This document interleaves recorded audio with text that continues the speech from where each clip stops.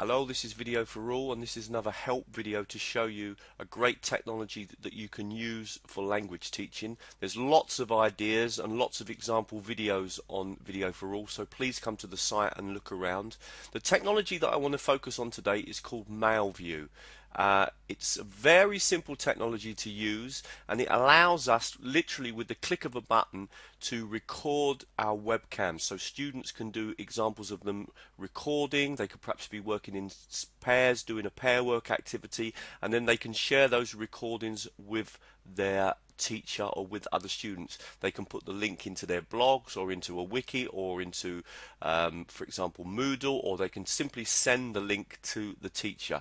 Now you don't even need to sign up to be able to use this technology. I'm going to quickly show you how it works. I'm going to click on the allow button here. You'll see my webcam comes on, and if I click here I can start a recording. Notice that I can actually record for up to 10 minutes, which is pretty long time. Most of the experiments I've done with students have been no longer than 5 minutes. I can start recording and speaking now, and as you can see, anything that I say and anything that I do on the screen is being recorded. So for example, if I was to hold up an object and describe it, for example, maybe talk about my telephone and talk about why I love my telephone so much, for example, which is something I've seen students do.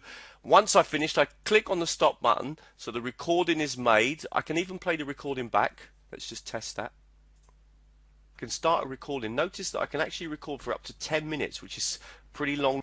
So you can see, very good quality, easy to do. Now I can share that recording. Now there are various ways. One way is to just simply click on the send button and to put in your name, your email, and the email of the person that you want to send it to. Afterwards you click on next, and you just perhaps say the subject, what is the reason for it, might be your homework or something, and then click on next again. You'll come to the last one.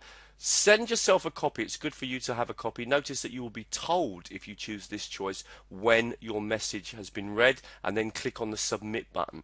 That's one great way of sharing your link. Another way is to simply click on the share button here, and if we click on yes, the URL is there. I can copy that into my clipboard, and I can now send that to my teacher, or put it up onto Blogger, or put it up onto WordPress, or put it up onto Moodle, or wherever you have a location where the students can save their recordings. Really simple tool, doesn't require any sign up.